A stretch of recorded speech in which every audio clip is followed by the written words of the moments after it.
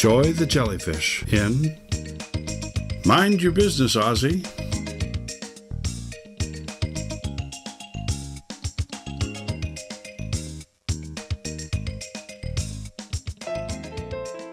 Joy the jellyfish fled through the water. The tiny blue-ringed octopus, one of the most dangerous creatures in the ocean, closed in. Joy raced ahead. She was in no danger at all. They were simply playing hide and seek. The jellyfish searched for a hiding place, so headed to the kelp beds. Buckingham, the blue-ringed octopus, watched her disappear into the seaweed. He did not like the seaweed, which tangled his tiny tentacles. "Don't be afraid," Joy yelled. "You are one of the bravest creatures around. Come find me. I will count to 10.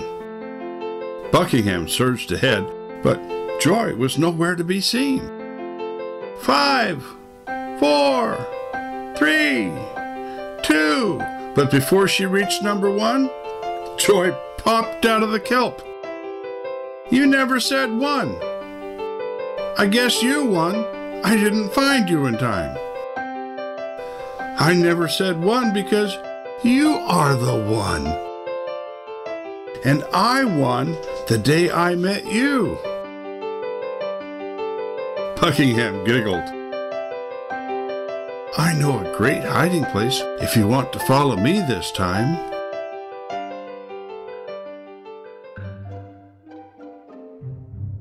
They arrived at an old shipwreck. "Oh no, Ozzy's here," Buckingham grumbled. "You two shouldn't be here," Ozzy said. "The rusty old wreck may collapse at any moment." Ozzy proceeded to ramble on about the possible dangers of the possible ground tremors and how they might possibly affect the possible collapse of the rusted wreck. Joy listened politely, but Buckingham had had enough. He rudely told Ozzy to mind his own business. Joy was highly embarrassed, but guiltily followed Buckingham as he raced off to play. "He always gets his nose in everyone's business," Buckingham complained. "Don't pay any attention to him. I've been inside this wreck a dozen times, and nothing has happened." Joy was not so sure. Buckingham slithered through a porthole, but the jellyfish stopped short. "Come on," Buckingham urged. "What are you waiting for?" Suddenly, the old ship began to shake. Bubbles burst. The ground buckled. The ship began to break apart. Buckingham raced out of an opening in the bow. A loud thunder shook the ocean floor. "What about Ozzy?" Joy wondered worriedly.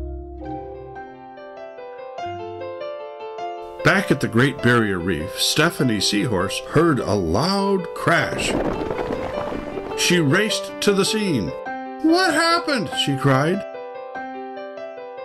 "Where's Ozzy?" Joy asked.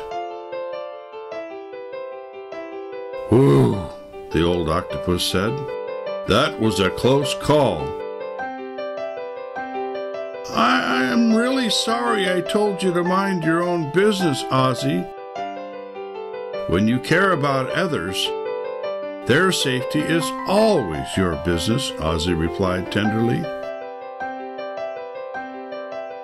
And on that day, some of the smallest creatures in the ocean realized that someone was looking out for them. And that someone, old and wiser, would always be there for them.